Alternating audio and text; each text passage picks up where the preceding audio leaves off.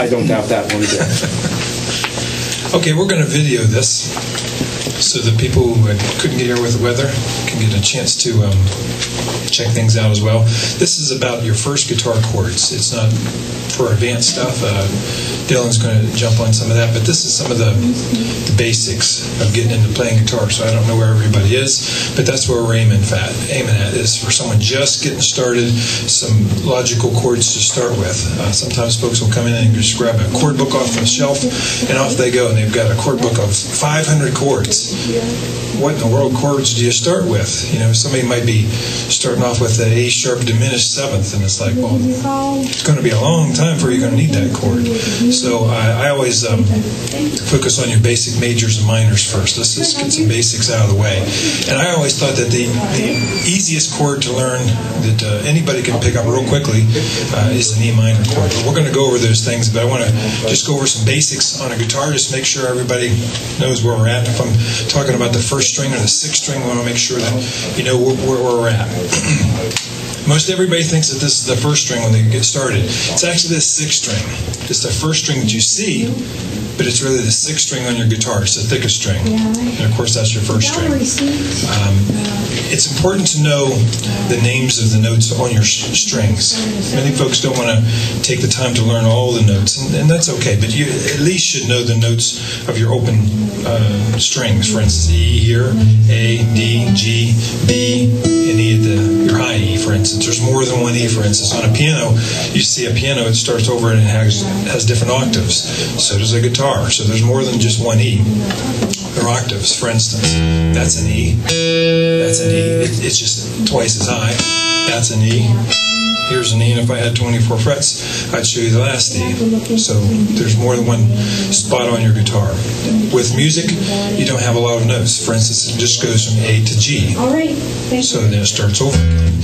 It starts over again, and so on. Most of us musicians, we normally count to 4 pretty much, and we start all over again, because 5 and 6, before you know, we'd have to take our shoes off. So we just keep things simple. With that said, I've always stressed how important it is to play with a metronome, if you have a metronome hanging around. It's important to stay in time. It's so common to be able to go through parts that you're familiar with at a decent speed and then slow down on the parts that you're not sure about. That works okay by yourself, but as soon as you go to lock in and play along with a few other people, that's a problem. So it's important to grab a metronome or a drum machine or something that you can play along with and play along at the same time. Another thing I want to hit is we get this question asked a lot. Should I start with a acoustic guitar or should I start with an electric guitar? It really doesn't matter. What I would suggest to you is which guitar excites you the most, because the quickest way to you learning is having that guitar in your hands and playing it. So if you're excited about watching people play acoustic guitar, get an acoustic guitar. And if you want to rock out on electric guitar, well, start there. Don't start here and then go there. I would start right there, because if you like electric guitar music, that's going to be in your hands more. It's going to get you excited more. Therefore, you're going to play it. Now, which guitar is easier to play? The electric guitar, for these reasons. Number one, it has thinner strings, easier on your fingers. The strings are generally a little closer to the fingerboard as well. Less distance to play to push them down, and again, easier to play.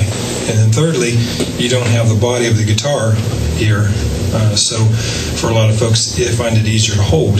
So that's why I would point to electric guitar. But I'm using acoustic guitar because it's kind of handy and it rings out real nice. That's what everybody loves about acoustic guitars, those big open chords and such.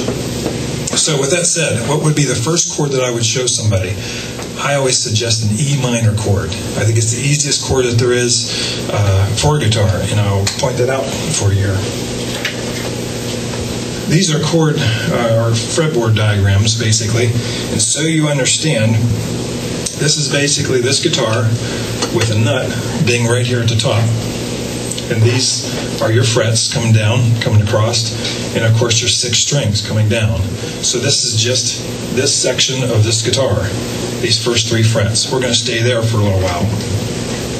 And on our fingers, we're going to number 1, 2, 3, and 4. So when I put a number there, that's where your finger goes. So let me draw out an E minor chord for you real quick.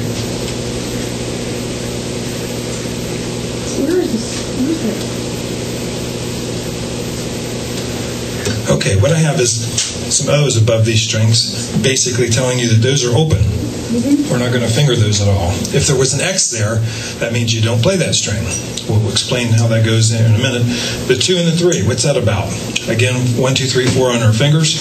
These two fingers are going to hold those two strings at the second fret. Notice the first fret is empty, the second fret is where we're at here. So we're going to take this guitar to show you just how this is on the diagram. We're going to put our second finger there, our third finger right beside it. We're at on here.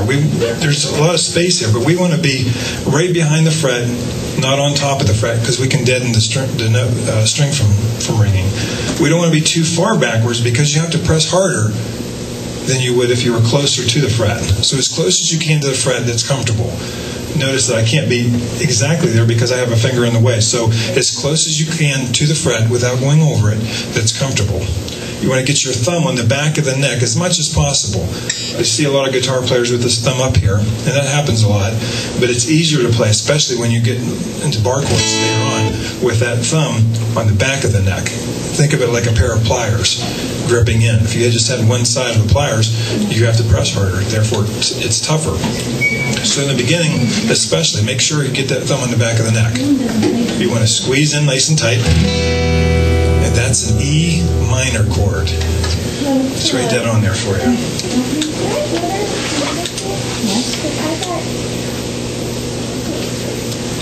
Now I've got E and a little m. The little m designates minor. If it was a big M, it would actually designate a major chord, which is different than a minor chord. For instance, a major chord sounds like this. And a minor chord sounds sad. It's that's your difference between the majors and the minors, basically, that difference in sound. The third is flatted, half step, but nothing we need to get into today. That's your E minor chord. The sixth string is open. The first, second, and third strings are open. The fifth and fourth strings are placed at the second fret, just like that. Okay? So now what are we going to do? We're going to learn another chord with one simple movement.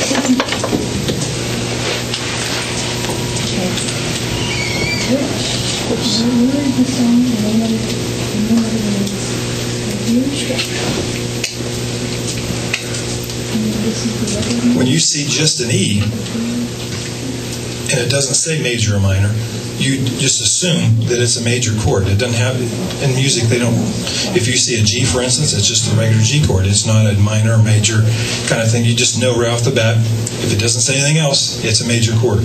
So there's our E chord. We've only changed one thing on this chord. We've went from our E minor chord here. We put down our first finger. You notice the one there. Our first finger comes on, and now we have a major chord. Minor, major. So you've got two chords with one simple movement. Okay? So now we're going to take that same chord shape like this, and we're going to drop it down one set of strings. What I mean by that is you're going to see my fingers go down one set of strings. We've learned another chord. We've hardly done anything with our fingers, and we're already up to three chords. That's why I start with these chords, because it's easy to get anybody to play three chords in no time flat. So let me diagram that out for you real quick.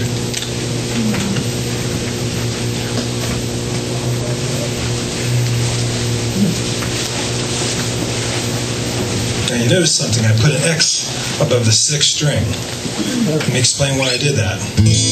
There's our A minor chord. If you play that sixth string, it's a little different. It would actually be an A minor / E to be correct. We're not playing that. We're just playing a straight A minor chord. A with a little m, again, designates a minor chord. So now, in review, we've got E minor, we've got E, with just simply placing down the first finger, and then we dropped everything we had here down one set of strings this way. Okay, now we're up to three chords. All right. Now, as you're playing it, this is your first few chords. This is like riding a bike, falling off and skinning your knee a couple times. All of a sudden, when you're trying to play it, maybe it sounds like, you got these dead notes. There's a couple reasons why you have a dead note. Number one, you need to press harder. For instance, if I don't press hard enough on this string, I get this instead of that. Second reason you'll get that is you are pressing in the wrong spot. Maybe you're over top of it instead of or too far back. If you're pressing in the sweet spot there, you'll get a nice clean sound. The third reason that might not be playing is you're pressing in the wrong spot, or you have something in the way. For instance, another finger. If we were doing a C chord, for instance, maybe you're laying your fingers down and you got somebody in the way. So look for those three things. Make sure you're pressing down hard enough, using that thumb in the back of the neck. Make sure that you're in the right spot, behind the fret, as close as you can as the fret, but not over top of it. And thirdly, make sure you don't have another finger in the way that's dampening it. The back side of a finger, for instance. Okay, now we're going to do something really cool. We're going to take this finger here, it's on the second fret of the third string, and we're going to move it up to here. Okay, we're going to take it from here to here. Now we have a C chord, from an A minor to a C chord. We just move one finger again. We're up to 4 chords. So you get someone just starting, bing, bang, boom, I've got 4 chords under my belt.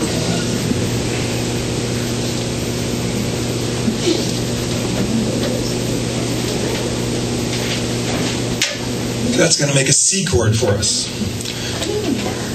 So watch how easily this is with a hand movement here. E minor, E, drop everybody down one set of strings.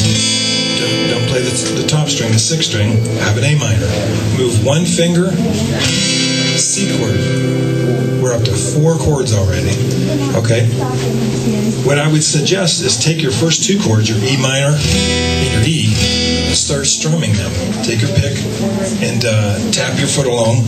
As you tap your foot, the speed at which you tap it is going to be the tempo of your song. Start slow. We all want to start way too fast.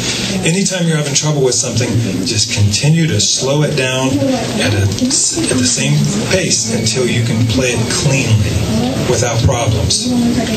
If you're having problems, you're going too fast. So we're going to take that E minor chord, we're going to tap our foot. Generally, when you're tapping your foot to a song, you're tapping out what's called quarter notes. In a basic song, 4/4 timing, there's 4 taps, 4 beats, and 1 measure. Okay, so we're going to go 1, 2, 3, 4. And let's do the second bar as an E. Okay, so we're going to go from E minor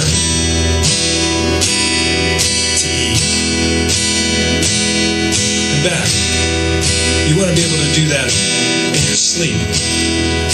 As you notice, there's not much movement.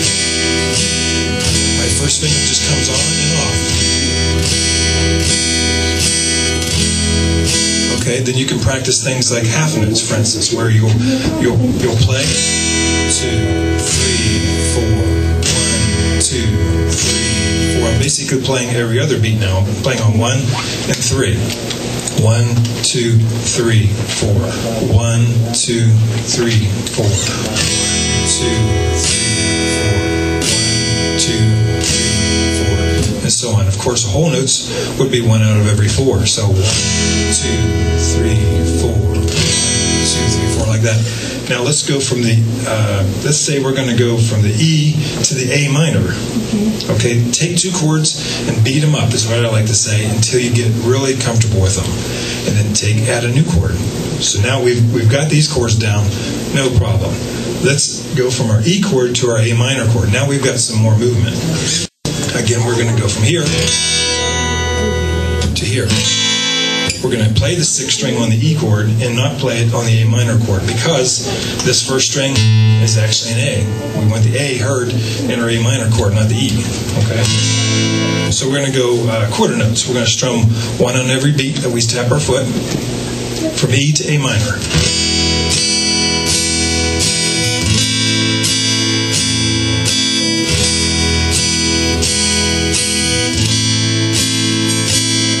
Now you if you noticed, when I come off from the E chord to the A minor, I didn't take my hands way off and that kind of thing. You want to move your fingers just as the slightest amount that you have to, basically, because the more you move them, the slower you're going to be with your chords. Of course, later on you go. You don't have a lot of time to take your fingers way off. There's no reason to. Just simply drop them down. You hardly have to move them at all. Same thing with your other when you do other chords. Less movement is better.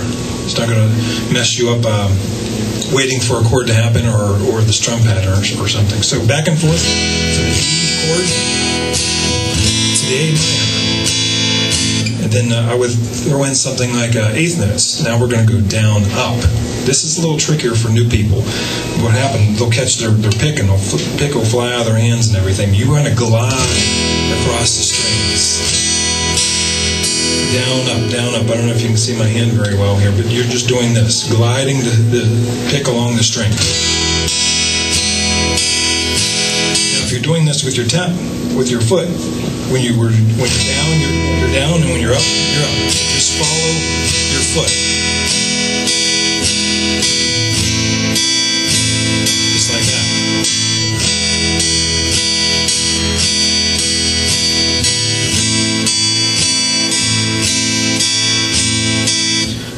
As you continue to go, you can start adding different things. Imagine yourself as a conga player or a bongo player, and think of different rhythms that you can come up with. First, make them simple. Like those are very, very simple, obviously.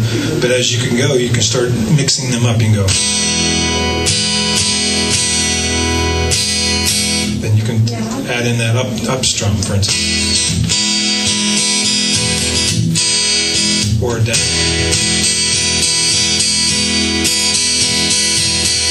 There you would notice, for instance, I did a down, then I skipped the up. I went down, down, up, down, up, down, down, up, down, up, down, down, up, down.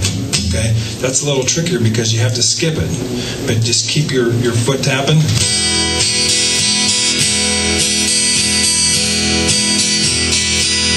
You can listen to some songs that you like. Think of some just basic songs. Don't get into nothing real crazy. But you can continue to add things as your ear hears it. And as a song, as you feel the song. When we have the drummer play, you can watch his kick drum, his snare, and his hi-hats. That's what's going to give you the key to the feel of this song. And you want to kind of match in there and just kind of smoothly run right in. Obviously, just down isn't going to work all the time. You're going to have to spice it up some.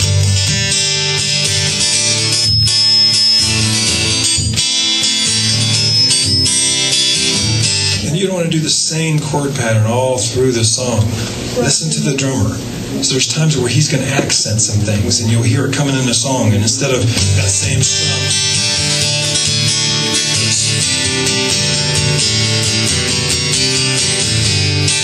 different things like that. That's how you spice it up. Listen to the drummer, they'll help you a lot. Or listen to the vocalist if you have no drummer. Think of those parts where it's coming in and accent it. Sometimes, you're just going to have those one-timers, for a whole note. And then you're going to go.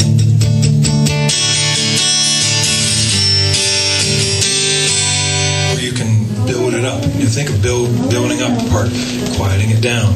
And with the chorus, a lot of times you're just wailing away now in the chorus. That's the hook of the song, basically. But maybe in the verse we're going to quiet it down and let the singer tell the story. Do the same thing with your guitar as you play. Give it parts where it's quieter and it's louder. Work the song, essentially. Let's get back to this. We went from an A minor to a C with moving that from here to here. Those two chords work very well together. The C and the A minor. The A minor is actually its relative minor. It's like its cousin, for instance. You're going to go from the C to the A minor. Let's just take basic strums at first.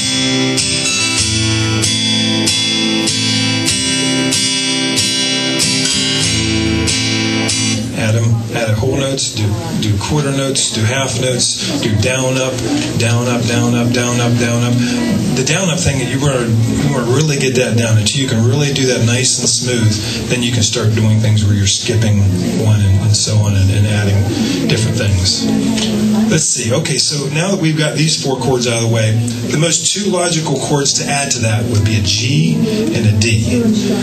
You toss in a G and a D there, and there's a ton of songs that you can already start playing. And you've seen how easy those four chords were. Let's show you the G and the D. So she's at 6:30.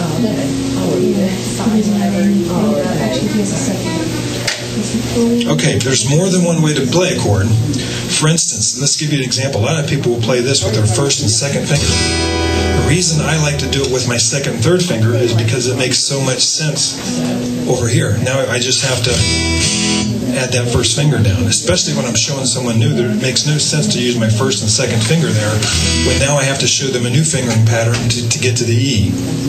You see, instead of changing my whole fingering pattern, I just simply drop my first finger on it, and now I have the E. That's why I like to finger this chord without the first finger and second finger.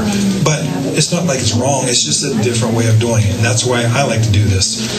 The G, for instance, has a couple different ways of fingering it. 1, 2, 4.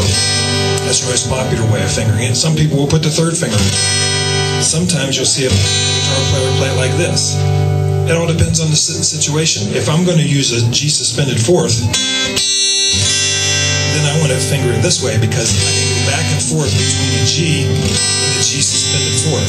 It makes sense. Yeah. Rather than going from here to here all the time. That doesn't make any sense. So it all depends on where you're heading in the song.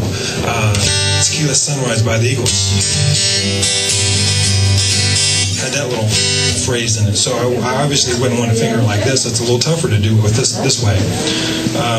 So that's why I would suggest to finger the G chord like this in the beginning. Yikes, that's ugly. Okay, so yeah, that's our G chord, and show it to you real slowly here. We've got the second finger, the middle finger, right there on the third fret of the sixth string, right behind the fret again. Thumb on the back of the neck as much as possible. First finger is on the fifth string, right behind the second fret, and our pinky, the little guy that a lot of people don't like to use, but you have four fingers up there. Let's use them all. Right there. You see how those middle three strings there just sing right out. It's a nice chord. Another way to play a G, for instance, that sounds kind of sweet, is add your third finger on the third fret of the second string.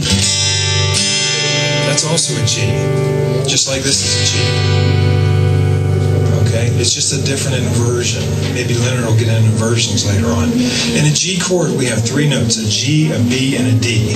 It doesn't matter how you play them, although you would want the G in what's called the root position, which for us guitar players is the lowest note that we're going to hit. There's our G note. There's our B. There's our D. So actually, that's a G chord. We're adding another G here. We're adding either a B here or a D here. Doesn't matter. Both notes are still in the song. And here's our G.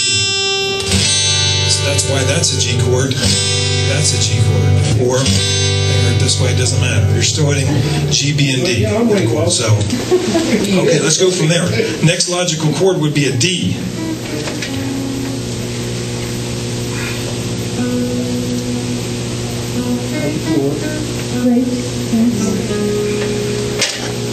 There's our D chord. Fifth and sixth strings, we're not playing. Why? Because we want our D note in it. That's our D note. That's the lowest D note we have unless we tune this guy down, which we're not going to. We're in standard tuning. So notice you have the first and second fingers kind of skipping a string. First finger's on the third string, second finger's on the first string, and the third finger's right smack in the middle. You got a little V going on there. You're going to play from the fourth string down. When we play a guitar, we want to play over the sound hole as much as possible.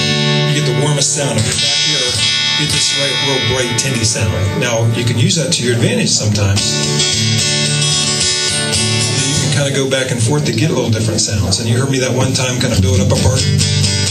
was what palm muting. You take this back of your palm right here, place it over just in front of the saddle. This is the bridge pins. This is the saddle. Just place it right up over top of there, and it mutes it.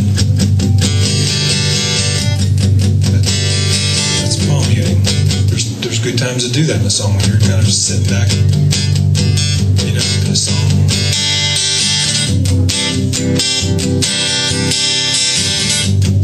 So anyhow, now we get a D. And Sweet Home Alabama, you got D, C, G. They made an awful lot of money with those 3 chords. They tossed in an F, I think, just because, just to throw a monkey in the wrench, or a monkey wrench in. But basically, there's tons of songs with 3 chords in it. Maybe tons of more songs with 4 chords. In fact, we have some books that just have 3-chord songs in it all the way through. There's another book that has 4-chord songs in it all the way through. With just a couple movements, we've got 6 chords. You can play a ton of songs with just those 6 chords. Dylan will get farther into this with you, but I just wanted to cover some of the basic chords and which chords made the most sense to start off with and get you rolling. Some basic strum patterns and that sort of thing. We've got some fantastic instructors to take you farther. We've also got a ton of books. So I'm going to wrap up here because we're a little bit over into Leonard's time. So thanks for coming. And we're going to get Leonard Arthur, who, if you haven't heard yet, he's a wonderful pianist, but he plays so many different instruments. It's pathetic. I'm jealous. So thanks for coming out, and give us a couple minutes here and we'll get Leonard rocking for you. Good job, Dave.